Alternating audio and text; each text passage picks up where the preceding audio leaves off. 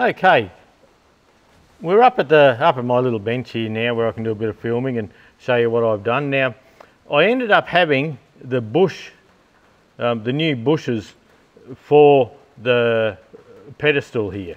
So the part number, it's a Sparex part number. The Sparex number is S40117, and they're a steel-backed brass bush, just like the old one was. And I've had this little piece, die jigger, machined up for ages. I had it for some other job, but it just worked out that it fitted perfectly down in the centre here to fit the bushes. So I fitted the bushes at both ends. I just pressed them in, and I'll just put that out of the way.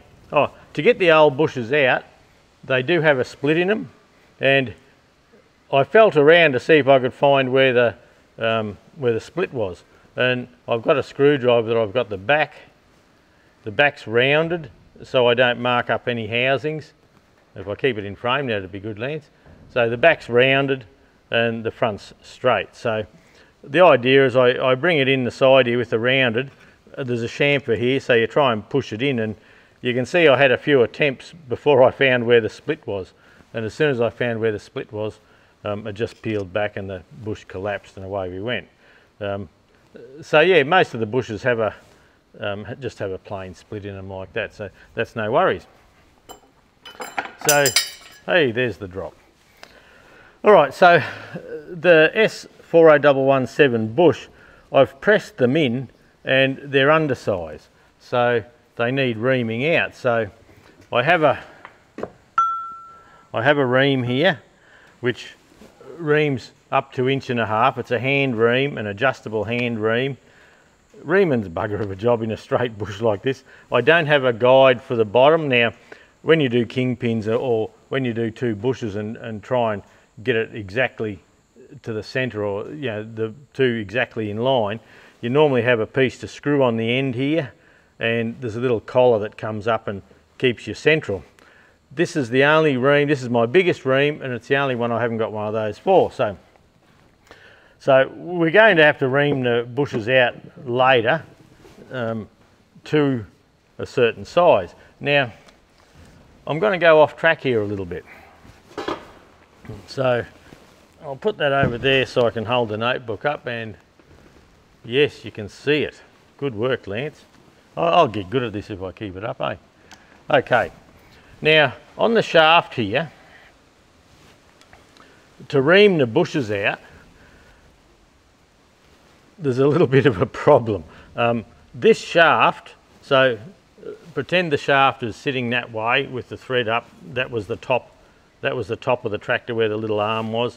This is the big hooked arm down the bottom there. So I've measured the shaft up. We have the nut at the top. That's the tapered spline. I haven't drawn it tapered, but that's fine.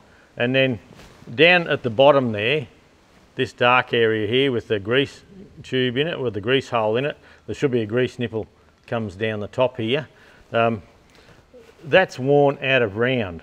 So the bush surface area varies from 1.483 thou to 1.496 thou. So there's around 13 thou out of round there. And look, that's to be expected because most of the tractor's life it was probably in the straight ahead position, and so it would have worn that way. Now down the bottom end, down this bottom end here, it goes from 1.485 to 1.498. Now the centre of the shaft, look, it's supposed to be 1.5 inches, but they've given 3 thou clearance, so that's actually really 1.497 inches. So what the problem is here is if I machine this bush out here or here to get the shaft through, I've got to machine it to 1.497 at least, probably 498, a thou or two tolerance, to get this section in here in. So what that does, if I machine the bushes out big to fit this bit in, we've already built in, say 15 thou, yeah, say 10 to 15 thousandths of an inch wear in that shaft, so the shaft will slop around. So what I've decided to do is, the new bush ID is around 1.484, 1.485, so that's my absolute minimum. Now, if I machine the bush to 1.485, or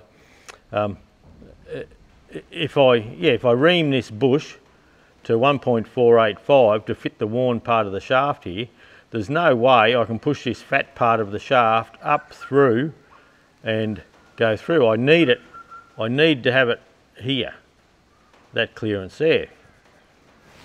So I've come up with a plan. This spline here is 1.498, roughly, the bottom half of the spline, the straight half. We don't want to machine that down. Now, that part there is where the big arm goes on. It needs the full spline, as much spline there as we can get as the goal. And yeah, you can see that. It does look a bit dark on the screen. So what I'm going to do, I'm going to put this shaft in my lathe. I've got some good carbide tips. I'm expecting this to be hard. And I'm going to machine this area right up to the end here, to where that spline starts. Now, that spline at that end, see, we only come down to this section there. So if I machine from around, I did have a mark there, around there, all the way up and off the end there, off the end here, what I can do then is I can take this wear out, I can round a lot of that wear out. I might even do that a little bit deeper, we'll see. So I can leave this spline as fat as it can go. I can machine this shaft down. It's got a nice centre in the end there. I can pick up on the threads up this end. I've got a 6-jaw chuck, so there shouldn't be enough pressure to do any damage there. And I can come through here and try and keep it at, look, 1.484, 1.485. Which there'll still be on this one, there'll be like a couple of thou movement in it. This one down the bottom, there'll be bugger all. And if I get this right, and I can get a tip in under the hardening and get it to run down with just taking a very light cut, I may not have to ream the bushes at all. I may be able to bring this to size, but you can see just there is where the bushes run normally, there to there. And up here, this was sitting down a bit, so it started there, but it ended up here because the shaft sat down with the wear and all that sort of thing. So actually there, it ended there. And you can see the start just up through here. So that's the plan. That way I can put this together. Like, brakes and steering on tractors are everything. And I can't buy this shaft aftermarket at all that I can find. I haven't checked genuine, but yesterday when I pulled it out, I was having a feel and I thought, oh, that's pretty good. But then, yeah, when you sit down and look at putting the bush in, well, it's a different story. So what I'm going to do, I'm going to head off. I won't film up on the lathe. It's bloody boring watching the bloke on the lathe. Well, boring to watch me anyway. I watch A-Bomb and all that, I love it. But anyway, I learn a lot. But yeah, so I'm going to start at the end of this spline here, there somewhere. If I don't get that quite right, I can still bring the lower bush in slightly and just move it up a little bit. And I'm going to try and round these worn areas up and make it so I don't build, with the new bushes and reaming them out, I don't build slop into this steering pedestal right away. Okay, I've been up and I've machined the shaft and got it as round as I can. It's still not completely round. We run out of room at one end, so yeah, this bottom end's a little rounder than the top end. That's where all the wear went. But when we put this top bush or top shaft into the top bush, I machined it down to fit in there. So you can see, because I can rock that shaft a little bit, you can see that it's not completely round, but when I take it into a non-worn part, you can see there's no rock there anymore. So I'm pretty happy with that. Now, at the other end here, it doesn't really want to go in. So I know the other bush must be just slightly larger than this bottom bush here. So I think our next bet, and oh, you'll notice I've taken it to about there. You can just, oh yeah, you can just see a mark where I machined it to. So that, you know, they haven't got a chance of fitting in there. So it looks like I'm going to have to pop the ream in here and just take a couple of thou out to match that size there and see how we go. Okay, we're going to use an adjustable ream here, and you can see our ream is set too large for what we need to do. So we'll just loosen this off, bring it all down a little. The higher you go, the wider the jaws come out with these. So we'll just tighten this up and see how we're sitting. Look, that's pretty good. I might just go a little bit smaller and nip that down. And that mightn't be too bad. Actually, I'm going to go smaller again, because if I only start cutting up here, that's fine by me.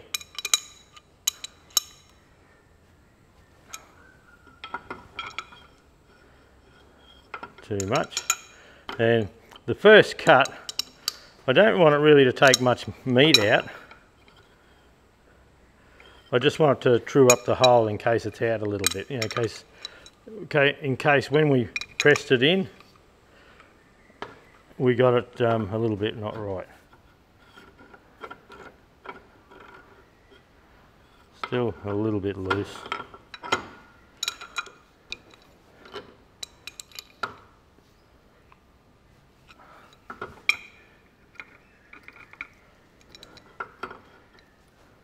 Okay, that's not too bad. We've got our, what brand is this old girl? Greenfield. The Greenfield tap handle. We'll put that up the top here and tighten that up. Now find a bit of oil. We need to put a heap of oil on this thing. Yep, that'll do. And I've got a bucket underneath.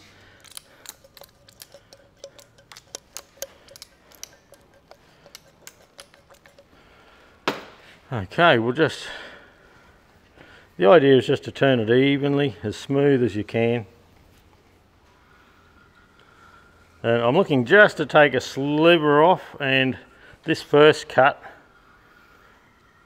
is just to make sure we're completely round. Okay, so we need to keep turning, even when we pull it out, we keep turning in the direction that we were going. And I can see a couple little marks there. I'll try and make sure there's no swath, just in case it was just a little out of round that was causing us the trouble. No, we need to go a tad more.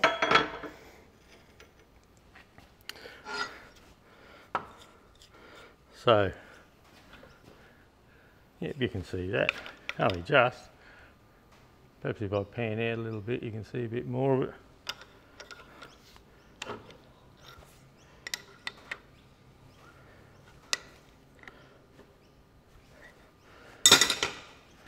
Heaps of oil. And once again, as smooth and as straight as we can, using two hands.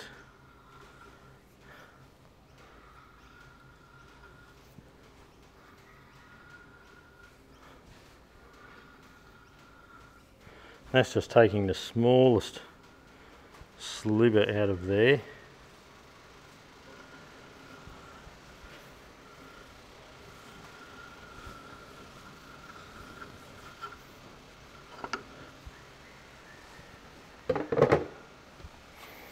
and rinse and repeat. I'll grab a little bit of rag, I think.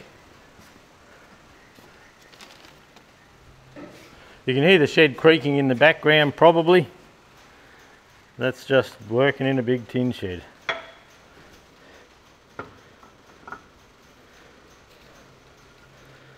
We can go quite a bit more yet.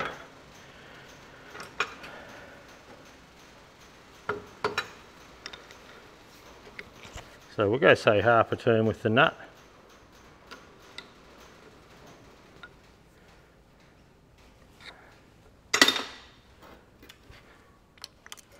You can see inside the bush there where it's been taking a little bit off.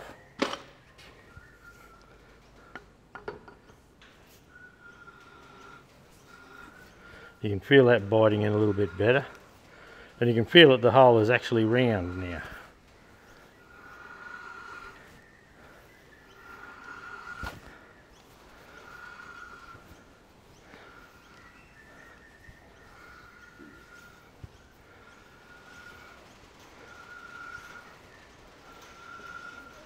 So we'll try and pull that back out. Like I said before, we don't have a guide for this one. The old shed's going nuts, creaking away, but anyway.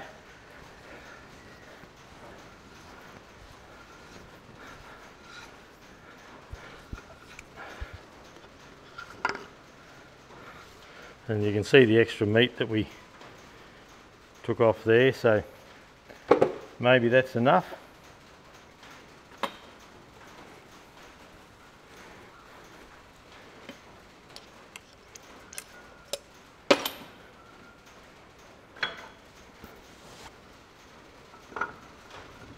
Oh, look at that. That's just lovely.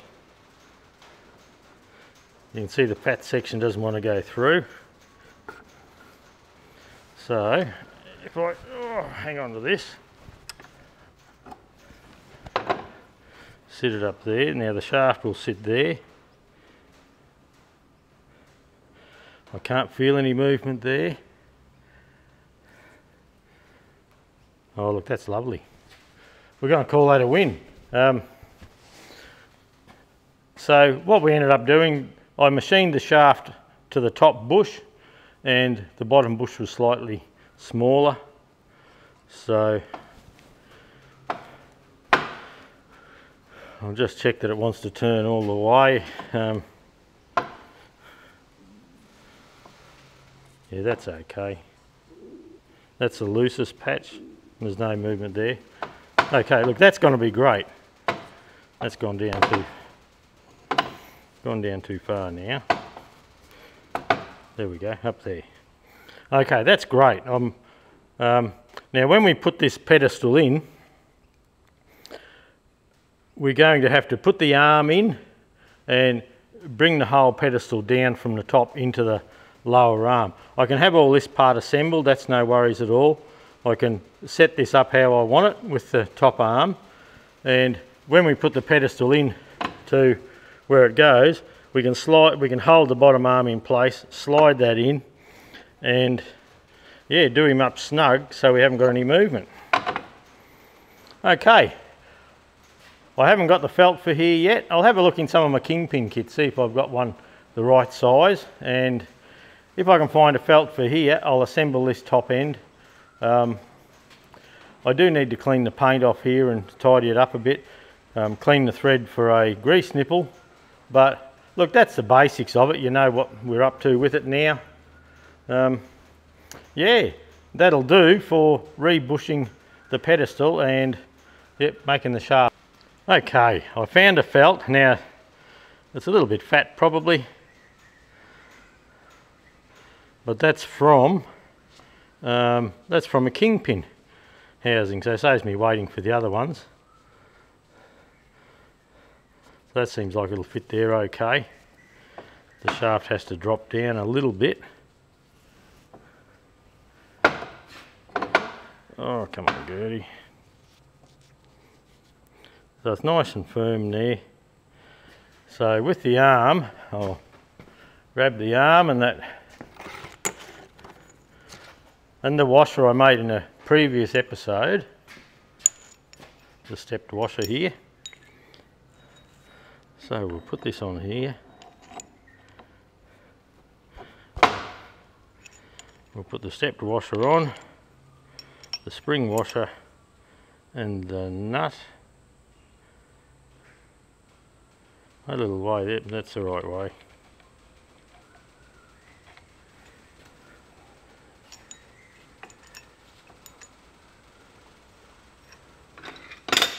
Oh, I doubt this will open up far enough, no. Okay, I'll close the vise a little.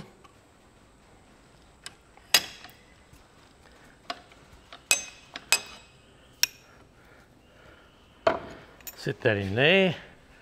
Now, can you see that? Yes, you can. I'm getting bloody good at this. Now that's a bit firm. Oh, that's not the right size.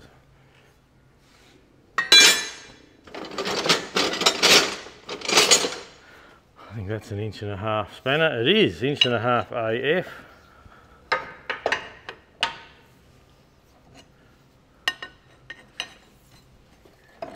So I am going to pull this apart again. Reason is I want to flush the shaft out. Flush the shaft in all the grease there.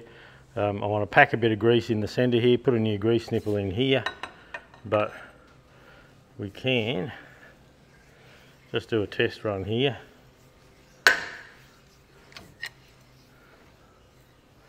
There's a lot of fiddling around restoring tractors. Well, there is when I do it.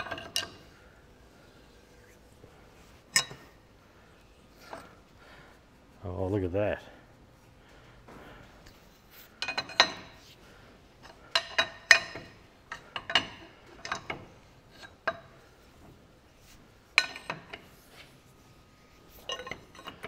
Now, if we pull this nut up as, well, that's pretty close to where it is. Look at that, not a sausage.